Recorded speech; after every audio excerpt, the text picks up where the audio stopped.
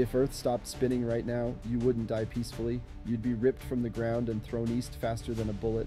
The sky would turn into a weapon, and the oceans would climb over continents like liquid mountains. Every city you've ever known, gone in seconds, not because of war or fire, but because the planet itself just hit pause. You're watching Critically Evolved Cosmic Wonders by Kyle. Let's dive in. See, Earth's spin is your shield, 1,000 miles per hour of balance.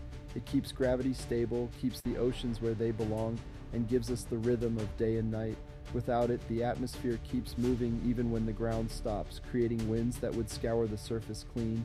And when the world finally settles, oceans rush to the poles, the equator dries into cracked deserts, and the air itself becomes unbreathable. But if somehow Earth began spinning again, the friction would light entire forests on fire. The planet would glow with heat from its own rebirth. So next time you watch a sunrise, remember this. The only reason you're alive to see it is because our planet hasn't stopped. Not for one single second. Right now you're flying through space at 67,000 miles per hour, and yet you feel perfectly still. That's the balance of life itself, and that's what makes Earth a cosmic miracle. For more critically evolved cosmic wonders, subscribe. Deuces.